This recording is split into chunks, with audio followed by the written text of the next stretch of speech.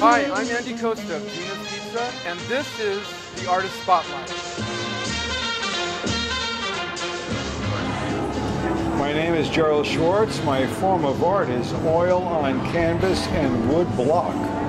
My art is a journey of my life, literally. It's road trips and things that were places that I've been personally, and I photograph them and then put it on the canvas and see if I can work out a story within each piece. I mean, I just love painting on a daily basis. So it's producing more work. It's understanding the internet even more so, because I feel that that's really the future.